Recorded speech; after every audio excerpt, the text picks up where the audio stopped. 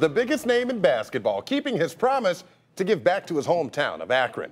Today, LeBron James announced the I Promise Village, which will provide housing for families facing homelessness or dealing with domestic violence. Bob Jones is live in Akron for us tonight. And Bob, this is just another way LBJ is helping his I Promise families.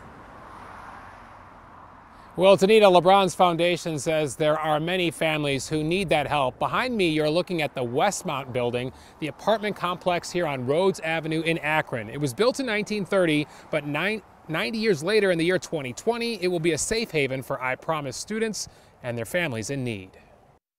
It takes a village. A big splash on social media, a difference maker for Akron families, a huge announcement, classic LeBron James style. We want to do everything we can to make sure that these kids are successful.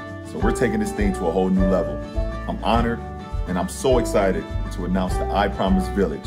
The Village, a partnership between the LeBron James Family Foundation and Graduate Hotels, will take over this Tudor Revival-style Akron apartment building. About 20 apartments transformed and fully furnished for I Promise school families needing a safe haven. It could be domestic violence, it could be homelessness, it could be just any type of life circumstances that our families lose their housing. Akron school officials say homelessness is a serious issue, affecting about 10% of the student body. Project Rise identifies families in this situation and works to remove barriers. And in Akron Public Schools, we generally identify over 2,000 students per school year who are experiencing homelessness. Homeless doesn't necessarily mean that you're living on the street or you're living in your car. Homeless could actually mean doubled up. So that could be families that are living with other family members, other friends, and they're in need of housing. LeBron James opened his I Promise STEM-based school last year for at-risk kids. More than 340 3rd through 5th graders are now attending.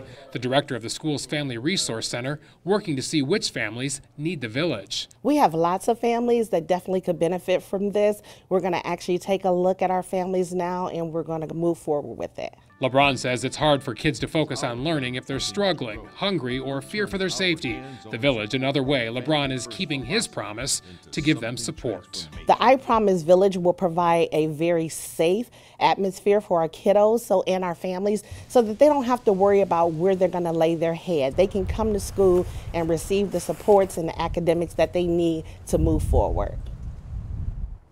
There are people living in this apartment building right now. LeBron's foundation is working to find them other places to live. As for the I Promise Village, it's expected to be fully operational by next year, the beginning of the school year in July. Live in Akron tonight, Bob Jones, News 5.